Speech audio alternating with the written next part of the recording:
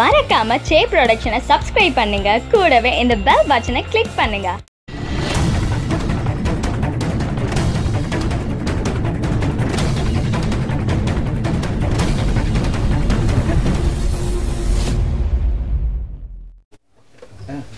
தோழர்கள் அனைவருக்கும் வணக்கம். 5 வருடமாக சுமந்த குழந்தையை அடைமழையில் ஈன்றெடுத்த இயக்குனர் மீரா கதிரவன் அவர்களுக்கு எனது பாராட்டுக்களும் வாழ்த்துக்களும். அறம் படத்தில் ஒர்க் பண்ணதை பற்றி தான் பேசணும் அப்படின்னு நினைக்கிறேன். இந்த படத்தில் எல்லா பாடல்களும் நான் எழுதணும் அப்படின்னு முடிவானதுக்கப்புறம் எல்லா சீனுமே நான் பார்க்க வேண்டிய ஒரு சூழல் இருந்தது. ஒரு 8 மாதங்களுக்கு முன்னாடியே பாடல் எந்தெந்த இடங்கள்லாம் வருதோ அந்தந்த இடங்களை மட்டும் நான் பார்த்தேன். அது முழுசாக என்னால் பார்க்கவே முடியல. ஒரு 2 நிமிஷம் கூட என்னால் பார்க்க முடியல. ரொம்ப உணர்ச்சி வசப்பட்டுட்டேன். இந்த பாடல்கள் எழுதுறதுக்கு முன்னாடி எப்போவுமே நான் இயக்குநர்களோடு ஒர்க் பண்ணும்போது சிலர் சொல்லுவாங்க, ஸ்லம்மில் இருக்கிறவங்களுக்கும் புரிகிற மாதிரியான ஒரு வார்த்தைகள் இருந்தால் நல்லாயிருக்கும் அப்படின்வாங்க.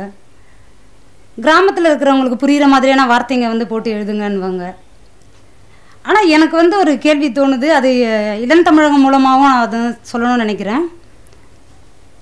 இந்த தமிழ் சமூகமே இல்லை அவங்களாம் எதிர்பார்க்கக்கூடிய அந்த சமூகமே ராமாயணம் மகாபாரதம் கதைகளை கேட்டு தான் வளர்ந்தமே.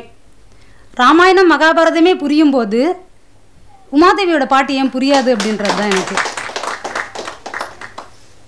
ஆனால் எல்லாருக்குமே தெரிஞ்ச விஷயந்தான். ஒரு விவசாயி ஏறு ஓட்டும்போது ஏற்றம் இறைக்கும் போதும் ஒரு பாட்டு ஒன்று பாடிட்டே இருந்தார். அந்த பாடலை கேட்ட ஒரு ஜாம்பவான், ஆமாம், கழகங்களாலும் சில குழுக்களாலும் பீடங்களாலும் நிலைநிறுத்தப்பட்டு கொண்டிருக்கின்ற கம்பன் தான். அந்த கம்பன் என்ன சொன்னார்னா, புரியல கம்பனுக்கு. அந்த விவசாயி ஏற்றம் இறைக்கும் போது தன்னுடைய உழைப்புடைய அந்த வழி தெரியாமல் இருக்கணுன்றதுக்காக அவர் பாட்டு பாடுறாரு. மூங்கில் இலை மேலே தூங்கும் பனி நீரை, அவ்வளோதான். அதுக்கப்புறம் பாட்டை நிறுத்திட்டார் அவர். கம்பனுக்கு ஒரே குழப்பம், அதுக்கப்புறம் என்ன வரும், அதுக்கப்புறம் என்ன வரும்னு. ஆனால் கம்பன் எல்லாருமே கொண்டாடிக்கிட்டு இருக்கிறாங்க. இப்போ வரைக்கும் சில இடங்கள் நீர்த்து போன பிறகு தூக்கி நிறுத்தப்பட்டு கொண்டு இருக்குது இல்லையா. அந்த மாதிரியான இடங்களில் கூட கம்பனை பேசிகிட்டு இருக்கிறோம். ஆனால் அப்படிப்பட்ட கம்பனுக்கே சந்தேகம் வந்தது அந்த 3வது வரி தான். அடுத்த நாள் அந்த வரி கேட்கறதுக்காகவே அவர் போய் வெயிட் பண்ணிட்டு இருந்திருக்கிறாரு. மூங்கில் இலை மேலே தூங்கும் பனி நீரை வாங்கும் கதிரோனி, இதுதான் அந்த வரி.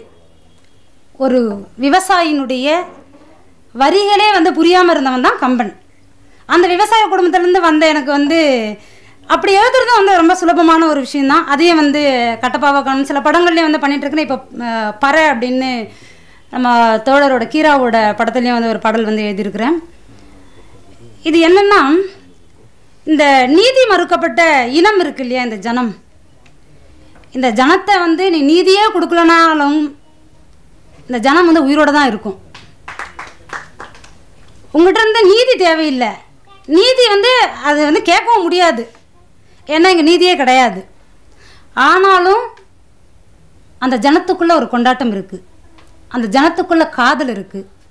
அதுதான் தோரணமாயிரம் அந்த பாடல். அந்த அறம் படத்தில் தொடக்கத்தில் அந்த பாடல் வரும், தோரணமாயிரம் பார்வையில் தோன்றிடும் காட்சியில் என்ன இருக்குது அப்படின்னு. தோரணமாயிரம் எழுதிருந்த உடனே வேறு வரி ஏதாவது போடவா தோழர் அப்படின்னு கோபி தோழர்கிட்ட கேட்டப்போ, இது தோரணத்தோடவே இருக்கட்டும் தோழர், அது ரொம்ப நல்லா தான் இருக்குது அப்படின்னு சொன்னார். இப்படி அந்த பாடலுக்குள்ளே அதுதான் இந்த இந்த ஜனங்களுக்குள்ளே இருக்கக்கூடிய காதல் இருக்குல்ல. நீ எதையுமே கொடுக்கலனாலும் அந்த காதல் இருந்துக்கிட்டே தான் இருக்கும். உன்னாலே ஆசைகள் சாகாமல் இருக்கு, முத்தங்கள் போதும் அதுக்கு. எவ்வளோ பெரிய ஆசைகளும் ஒரு முத்தத்தில் போதுமானதாக போயிடும் அப்படின்றது தான். அதுக்கு அடுத்ததாக இது என்னென்னா, இப்படியான சூழலில் உங்களோட தனித்தன்மையோடவே இந்த பாடல்கள் எல்லாத்தையுமே நீங்கள் எழுதிடுங்க அப்படின்னு சொன்னார் கோபி தோழர். அப்படி வந்தது தான் 3 பாடல்களுமே. புது வரலாறே புறநானூரே அந்த பாடல் எல்லாருக்குமே தெரியும். இந்த பாடல் எப்படின்னா, ஃபஸ்ட்டு நான் எழுதும்போது புது வரலாறே புறநானூரே இனம் மறக்காதே தோழா வா வா அப்படின்னு தான் போட்டது. முழுக்கவே அப்படி தான் பண்ணிட்டேன். அதுக்கப்புறம் வந்து இல்லை எல்லா இடங்கள்லையுமே வந்து தோழா அப்படின்றது வந்து தோழர் அப்படின்னு சொல்லே கூட நமக்கு சில இடங்களில் வந்து டிஸ்டர்பாக இருக்கும் சிலருக்கு இல்லையா. ஆனால் அதை வந்து போடக்கூடாது அப்படின்னு நான் எடுக்கல. இன்னும் வந்து மீட்ரு வந்து அந்த இடத்துல செட் ஆகலை. பாடலுக்கு வந்து மீட்ரு வந்து பொருத்தமானதாக இருந்தால் தான் பாடல் வந்து கொண்டு வர முடியும் அப்படின்ற அந்த சூழலில் தான் அந்த வார்த்தையை எடுக்க வேண்டியதாக இருந்தது. புதுவரலாறை பாடல் வந்து அப்படி எழுதி முடிக்கப்பட்ட பாடல். அந்த பாடலை வந்து அது அந்த குழந்தையை தூக்கும்போது அந்த போராட்டம் அந்த மக்களுக்கும் அதிகார வர்க்கத்துக்குமான போராட்டம் நடக்கும்போது அந்த பாடல் வரும்போது அதை எல்லாருமே என்கிட்ட பகிர்ந்து கொண்ட எல்லா தோழர்களுமே நண்பர்களுமே என்னுடைய உறவுகள் எல்லாருமே வந்து உணர்ச்சி வசப்பட்ட இடம் வந்து அந்த பாடல் வந்த இடம் அப்படின்னு சொன்னாங்க.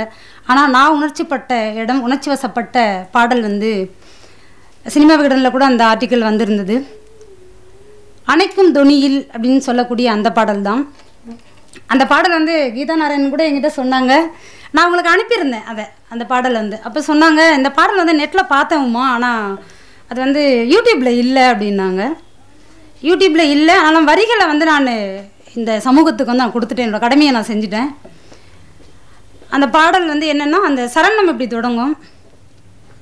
பாழும் கதவு என்னை கண்டு வழிமூட மீறி நுழைந்து நான் அந்த ஒளி போல நூலை கடந்து நான் என்ன விதி போட நூலை அறுத்தேன் காற்றாடி போலாட குடிசை விளக்கில் வளரும் நான் ஒரு ஞான சூரியன் ஏனை ஆளும் தேசமே அப்படின்னு வரக்கூடிய அந்த பாடல்.